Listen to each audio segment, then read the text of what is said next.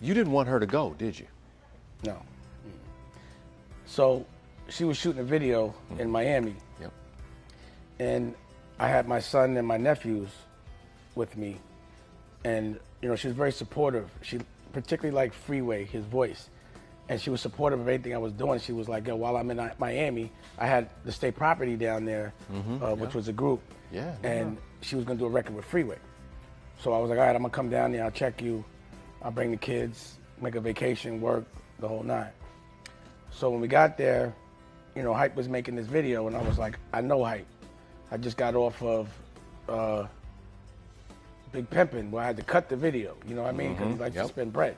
So I was like, you know, he's going to make you do another day. Don't do it. Trust me, it's just so he can spend money, you know? And sure enough, she came home that day, you know, there, and I was like, I just thought that it wasn't necessary.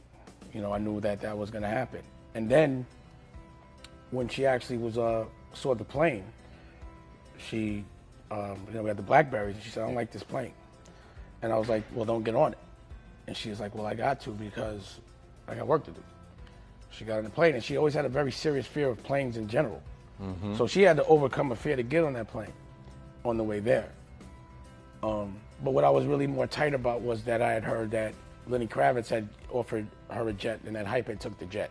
So that's what really pissed me off about the situation when I heard about that.